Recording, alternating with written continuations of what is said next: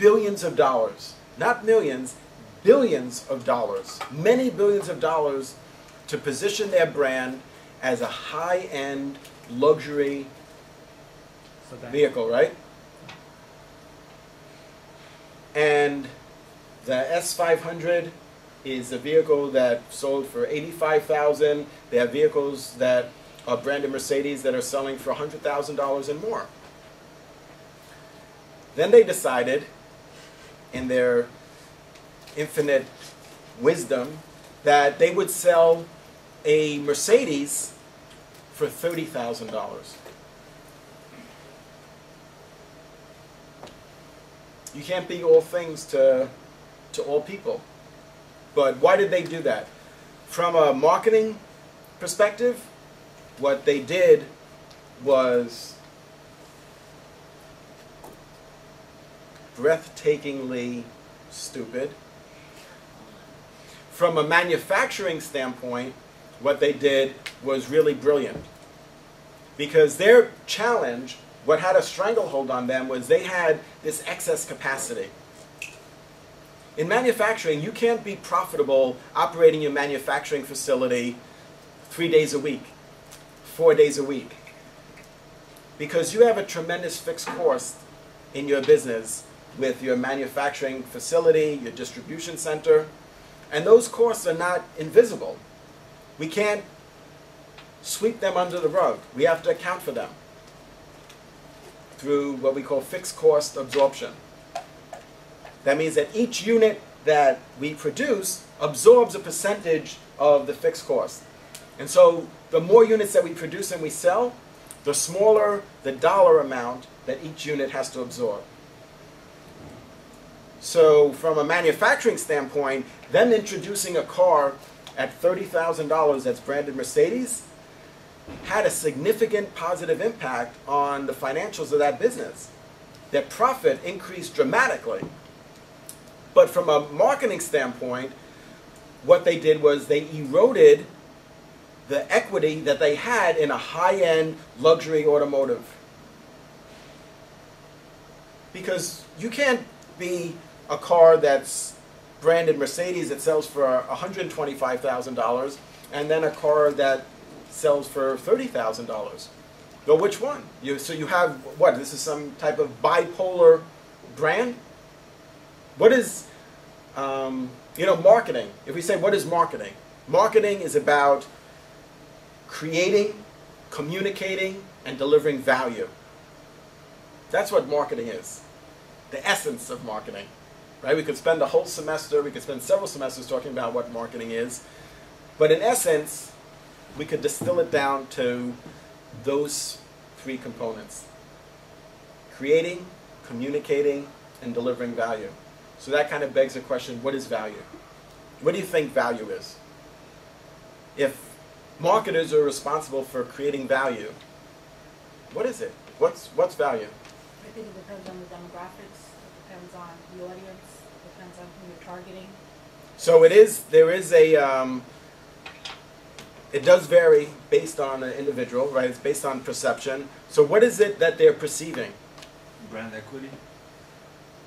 Yes, and so what does the brand contain? What information does the brand contain? Perception of the brand.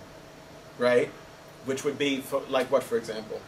That would indicate value. What does the brand name communicate that would suggest value? Luxury, high-end, something exclusive. So it could be, but what about something like quality? When we say what is value? Value is a function of quality.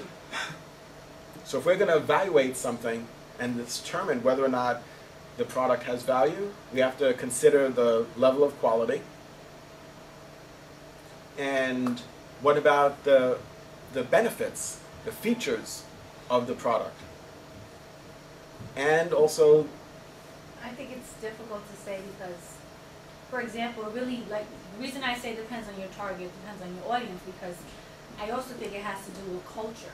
For example, I use a certain brand of cleaner for my house, And the reason I use it is because my grandmother used it, my mother used it, so I used it. And I've never seen a commercial or an advertisement for this product, but I know to use it because it's been passed on.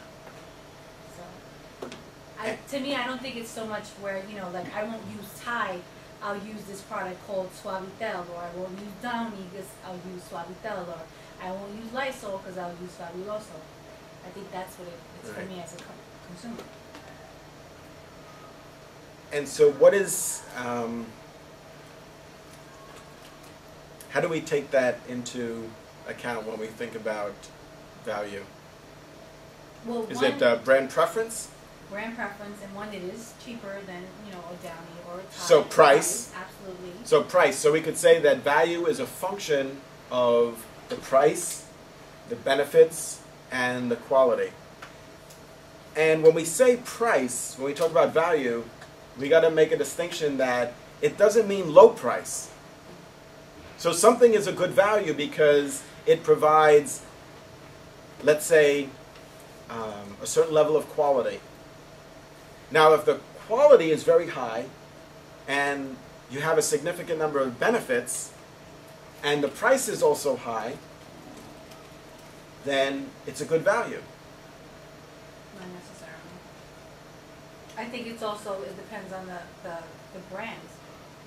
Like sometimes, you know, when you see someone that has on a name brand, you know, shirt, jacket, purse, shoes, whatever, you know, it could be just that that person is maybe all about labels. Just the fact that, you know, okay, it's a Louis Vuitton bag and it's got to, you know, last me the rest of my life, and I paid $600-700 for it, but you can probably get the same bag, you know, in a small boutique. You know, same thing. It's just it's not the name Louis Vuitton.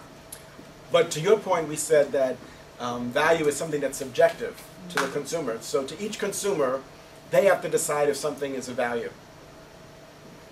They have to decide whether or not the quality and the benefits is enough to justify that premium pricing relative to other products.